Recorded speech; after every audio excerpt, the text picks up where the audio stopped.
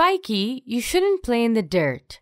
Do you know that dirt has many microorganisms that can be harmful? But I can't see any microorganisms on my hands. It's only dirt. You can't see these microorganisms without a microscope. Oh, what's a microscope? A microscope is an instrument that is used to see objects that are too small to be seen with the naked eye. That sounds fun. Can we use it to see the microorganisms in the dirt?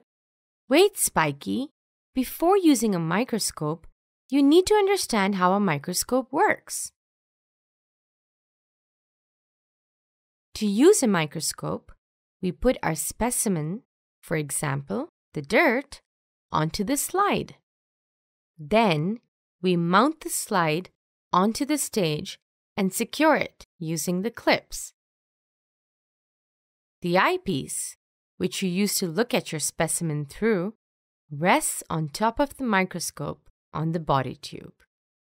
The eyepiece can magnify a specimen up to 10 times, and the objective lenses can magnify it another 100 times. This means that you can see the objects magnified 1,000 times. Wow!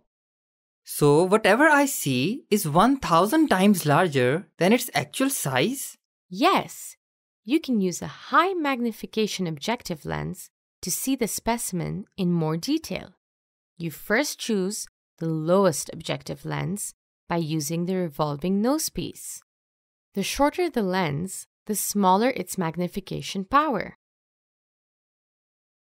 If you want to use a high-powered lens, you have to move the stage down so that the lens doesn't crash into the slide.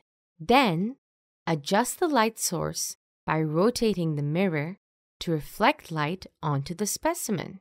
The stage has a hole, which allows the light to reflect onto the specimen. The amount of light that reaches the specimen is controlled by a rotating disc beneath the stage. This is the diaphragm. It has different sized holes and is used to vary the intensity and size of the cone of light that falls on the specimen. You may need to focus with the help of the coarse knob to move the stage up and down until the image is clear and not blurry. Be careful while moving the stage up not to knock into the objective lens.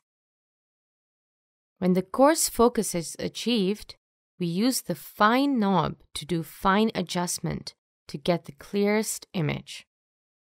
The base is the heaviest and lowest part, which rests on the table. The arm connects the body tube and the base.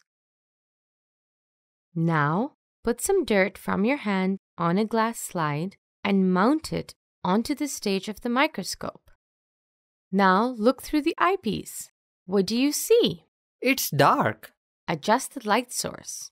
I can see something now, but it's very blurry. Now what do you see? That is because your specimen is out of focus. You need to adjust the coarse knob and fine knob to achieve a better focus. What do you see now? Yes, I can see microorganisms on the dirt.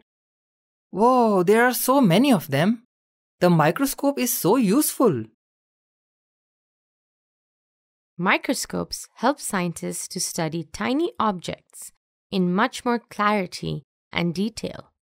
They have helped scientists study cell organelles like nuclear membrane and even the smallest structures like bacteria. Time for an exercise. Which part of the microscope should you hold when moving or lifting the microscope? A microscope should be held with the arm and the base. The arm connects the body tube and the base. The base of a microscope is the heaviest and lowest part, which rests on the table. These parts are designed to hold the microscope and are stronger than the rest of the parts of a microscope. Let's summarize what we have learned in this video. A microscope is an instrument that is used to see objects that are too small to be seen with the naked eye. In order to work with the microscope, we mount the slide containing the specimen onto the stage and secure it using the clips. The eyepiece can magnify a specimen up to 10 times, and the objective lens can magnify it another 100 times. There are 3 objective lenses with different magnification powers. The coarse focus is used to change the focus of the lens. The fine focus is used to clear the focus further. We adjust the mirror to reflect the light onto the stage.